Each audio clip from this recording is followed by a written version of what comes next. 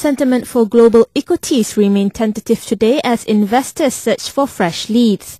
Asian stocks traded mostly in negative territory, but losses were fairly limited. There was no evidence of any major selling pressures, although buyers appeared to have shifted to the sidelines after rallying share prices sharply higher over the last 3 months. The KL Composite Index opened on a weaker footing and stayed in the red for the better part of the morning session. Sentiments improved slightly after the break. The benchmark index clawed back part of its earlier losses to close 3 points lower at 1070.9. Market breadth was also somewhat ambivalent throughout the day. Losers outnumbered gainers in the earlier part of the day but improved in the afternoon session.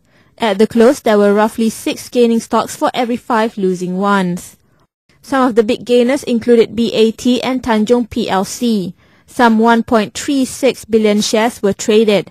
Activities were centered on low-liner stocks like SCOMI, KNM and Ramunia.